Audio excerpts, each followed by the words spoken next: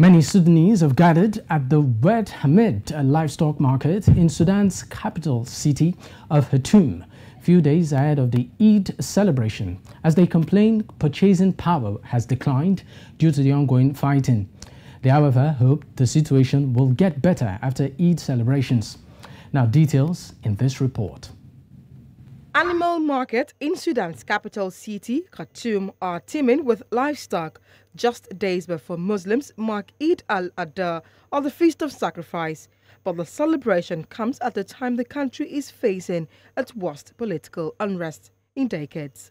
Many Sudanese have mixed feelings about this year's Eid celebration, as they complain about the purchasing power declining due to the ongoing fighting.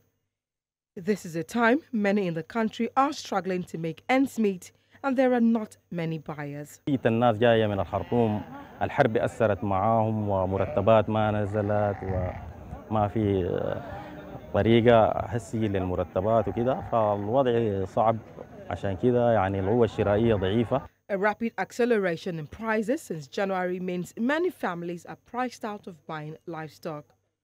Prior to the fighting, Sudan's economy has been characterized by high inflation and currency shortages. Prior to the fighting, Sudan's economy has been characterized by high inflation and currency shortages for years.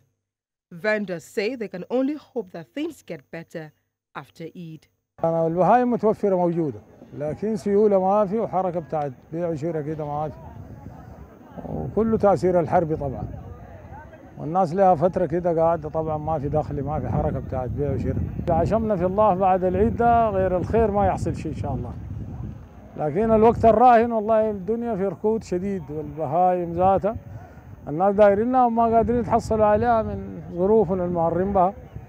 الناس موظفين وما عندهم شيء في يدهم، وترى صابرين لله كل الجميع يعني. إن شاء الله ربنا ينظر بعين الرحمة.